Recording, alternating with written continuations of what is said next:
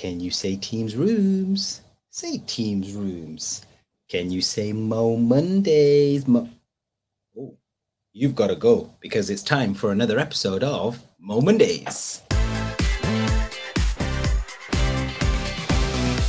Welcome to another episode of Mo Mondays, where I, Mo, will give you 5 minutes of bite-sized information around all things Microsoft Teams Rooms.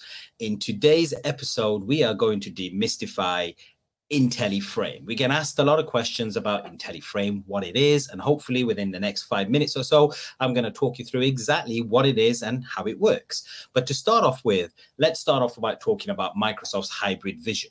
Microsoft's hybrid vision, one of the key factors to any great experience, whether it be physical or digital, is tapping into human senses. Microsoft's vision for a meaningful hybrid experience focuses on being able to hear, so hear and be heard, see and be seen, and enable collaboration. And all three combined together provide great, immersive, and inclusive experiences in the room.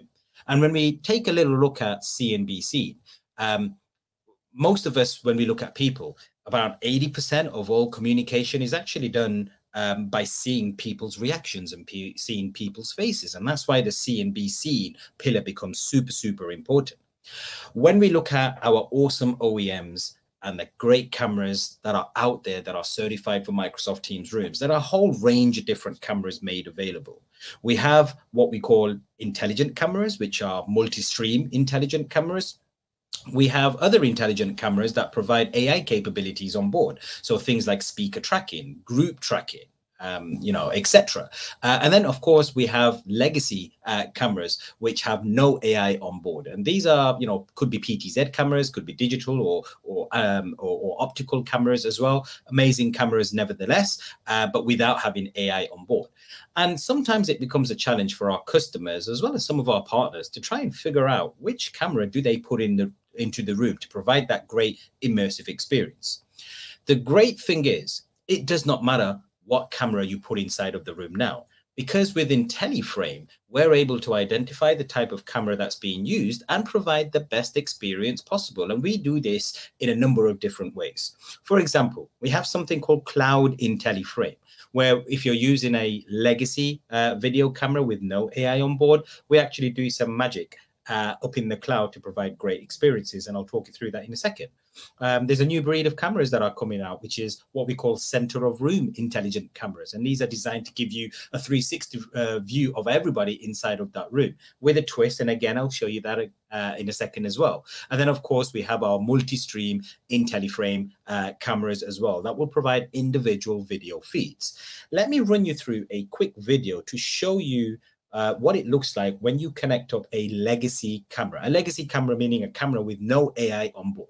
So in this particular video, you'll see you simply hit the down button on the camera, you switch on IntelliFrame, and as soon as you switch on IntelliFrame, Teams Rooms will be able to identify the type of camera that's used. If you're using a legacy camera, that camera will provide a single video feed into the cloud before it hits the remote participant of the whole room.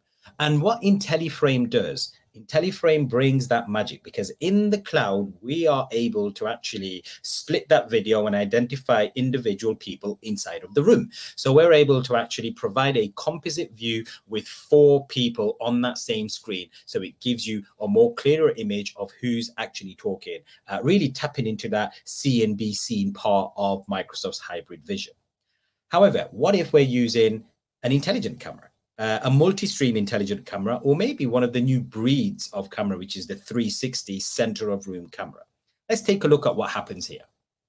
With a center of room camera, we're able to actually take that 360 panoramic feed and provide that inside of the meeting space. So we call it dynamic views. So with dynamic views, we're able to identify the type of camera that's used and then provide the best views possible. So you'll notice across here on this video, we actually will show the 360 panoramic view across the bottom.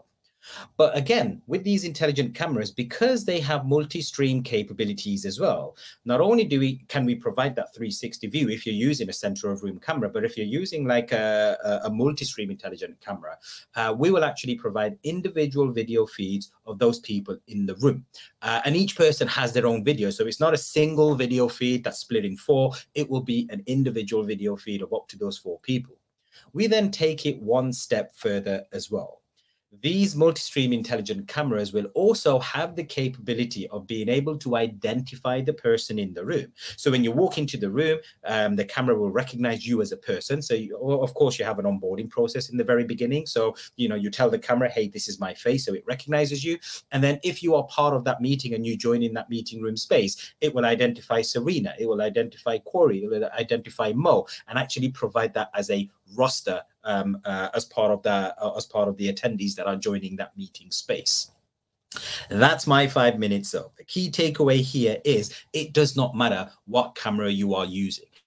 Whether you're using a legacy video camera or you're using one of the new breeds of multi-stream intelligent cameras, IntelliFrame does the magic for you, and it does it in the cloud. It will provide you with the very best experience possible to be able to see and be seen correctly. My name is Mo. My 5 minutes are up, and I hope to see you guys next week. Make sure to like, subscribe, and comment down below to let me know what you would like to see. Enjoy the rest of the weeks, and I'll see you soon.